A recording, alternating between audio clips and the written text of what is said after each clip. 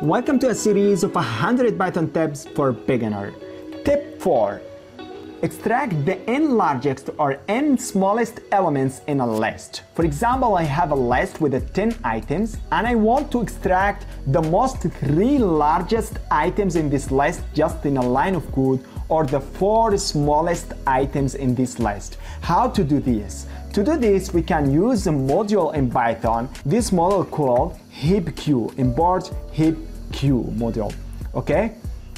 Then we use functions in these modules to find the largest and the smallest items in the list. So first we will find the smallest items. We can use heapq.nSmallest.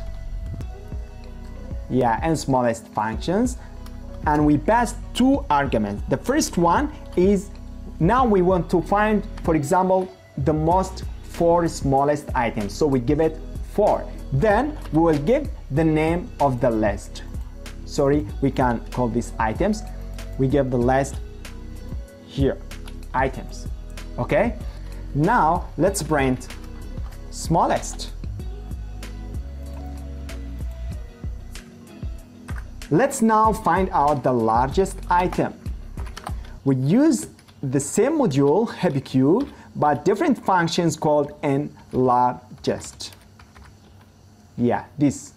And we give it 2 arguments. The first one, 3, we want the most 3 largest items, and then the name of the list items. Then let's print largest. Let's run the code again.